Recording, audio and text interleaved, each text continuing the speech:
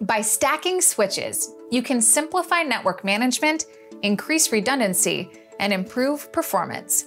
Even though you may have multiple switches, when they are stacked, they are managed as a single entity. This setup is especially beneficial in environments where uptime and reliability are crucial, such as offices, data centers, or schools. If you would like to set up stacking using the web user interface of the switches, click the link in the description.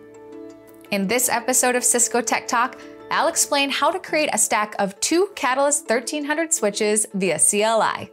Next.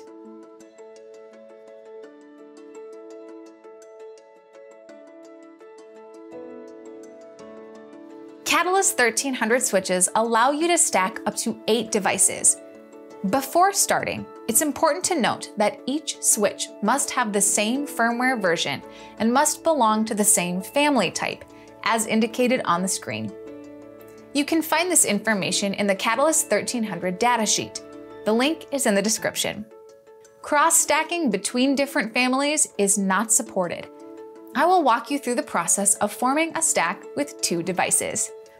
Begin by logging into switch 1. As you can see, this device has only one VLAN created with an IP, and all other configurations are set to default. Now, go to the Configure Terminal mode. The command to execute is stack configuration links, followed by the interface range that will work as stack ports. In this example, I'll use 10 gig ports 11 to 12 with the unit ID, the identifier for the device as 1. After entering the command, the device will indicate that you need to reboot for the settings to take effect. I will save the configuration first, then reload the switch. Next, go to switch 2 and repeat the process. Notice that I am using a comma between the interfaces instead of a range. This way, you can select several interfaces that are not continuous if needed. Save the configuration and then reload the switch for the settings to take effect. After the devices are reloaded, plug the cables into the stack ports. After a few seconds, the stack will be formed. Connect the console cable to Unit 1. To check the stack, you can use the commands show stack configuration, and show stack links.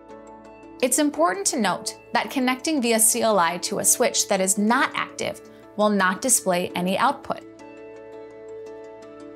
And there you have it, stacked switching, providing a more streamlined and efficient network management experience.